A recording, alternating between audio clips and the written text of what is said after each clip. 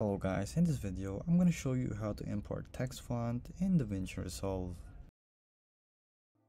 So to do this is pretty simple. Head to fonts.google.com. So let's just say we have selected this. So we can get the font right here and then download it. So once it's downloaded, it's going to be in the package of zip.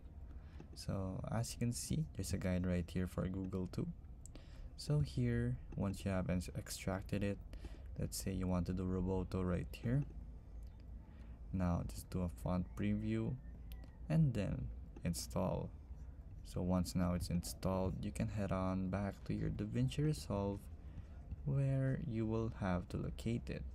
So here we have our text, open sans, and now we just go to our and locate it. And it's just that simple. So there you go. Now it's downloaded.